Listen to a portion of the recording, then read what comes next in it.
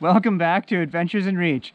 I'm not going to string it along, so let's get started. Today, we're doing 3 knot tricks that could impress your friends or save your life. Number 1 is the one-handed bowline. If you're on a cliff and you're barely hanging on, somebody lowers you a rope, and now you need to tie yourself in, but you can only spare one hand to hold on, one hand for the rope.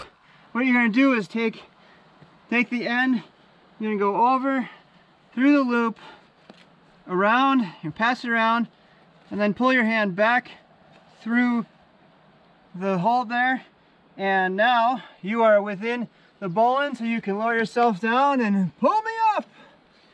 All right, so here's the explanation for the one-handed bowline. So I'm right-handed, so I'm holding the working end in my right hand. I'm going to bring that over the standing end and then kind of bring my fist up along my chest. I'm going to pass the end of the rope around the other strand, and then I need to bring it down through the hole here. So this is the hardest part. So if I kind of bring it up to loosen this and then just kind of push the loop over with my free fingers while still pinching this rope, bring it down, and now you're tied in.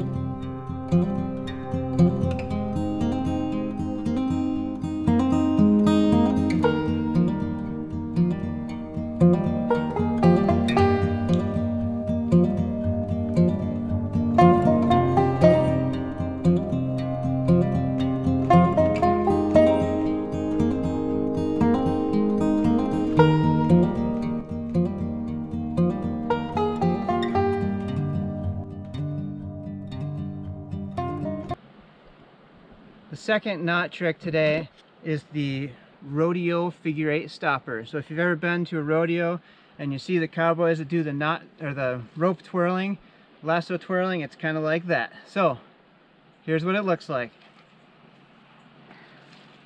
Figure 8 stopper. Do it again.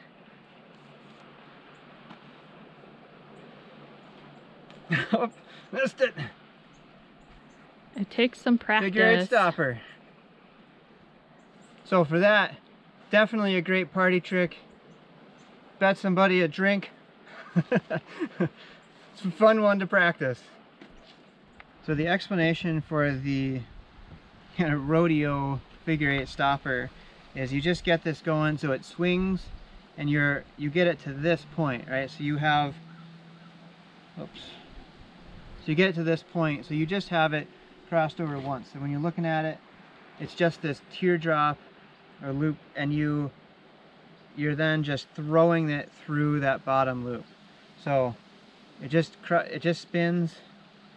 So, and that's it. So just this one's probably the quickest and easiest to learn because you literally just spin and throw it.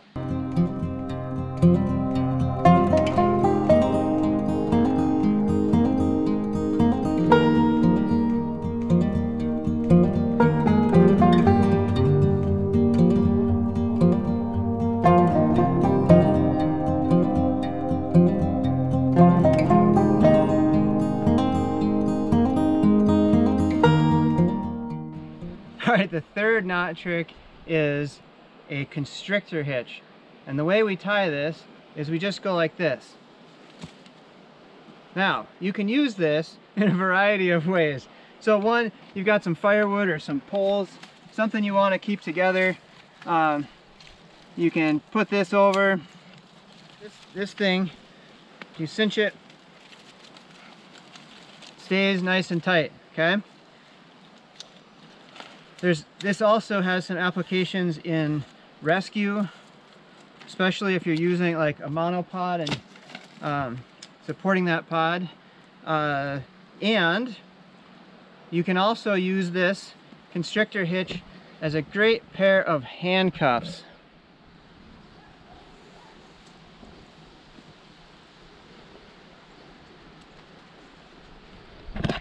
All right, try to get out.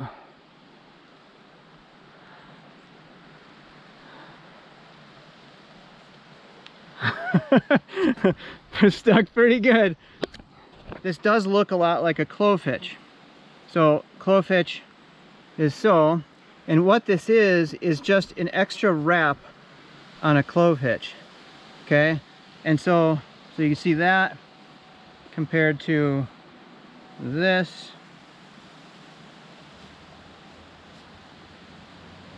Okay, so same deal with that extra wrap in there. I'm going to show you from your perspective, okay? And so with this, you're going to start with, so my left hand, I've got the rope over, just draped over my left hand. My right hand, I've got it draped over my wrist. I'm going to spin, I'm going to grab and spin my left hand in. So now I've got a loop there. And my right hand, I'm going to come around the back. I'm going to come around the back and grab that outermost strand. And then I'm going to pull my hands apart like I'm driving a steering wheel. And then I'm going to fold them together like I'm closing a book. And this is the constrictor hitch. So again, over my left hand, open hand, over my right wrist, spin my left hand inward, reach around with my right, grab the leftmost strand, and I kind of bump this one off my wrist as I pull out. So I'm in the steering wheel position, fold together like a book, and now I've got the constrictor hitch.